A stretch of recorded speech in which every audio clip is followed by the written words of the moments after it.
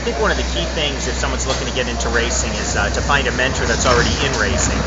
It's very easy to go on a voyage with no map and get lost. It's the same thing with racing. You have a finite amount of resources from a time and a cash perspective, and a good mentor that's in the type of racing that you're looking to get into is the guy that's going to be able to help you out.